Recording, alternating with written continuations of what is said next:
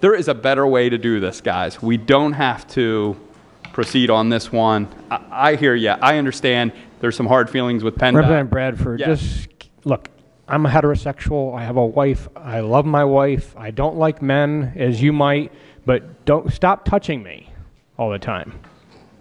So like, keep your hands to yourself. Like, if you want to touch somebody, you have people on your side of the aisle that might like it. I don't. Okay. Chairman. Chair.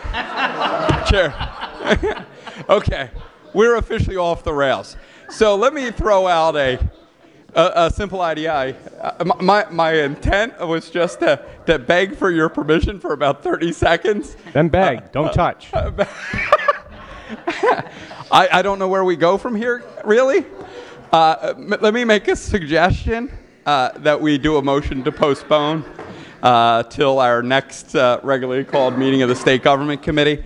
I think it's probably appropriate we have a sidebar to talk about some of the, what I'll call, extraneous issues that have been raised. I think we'd be wise to keep to the topic of, as it turns out, landlocked easements and roads. Yeah, I'm pretty much without any further comment that could be constructive at this time. Thank you, Representative Bradford.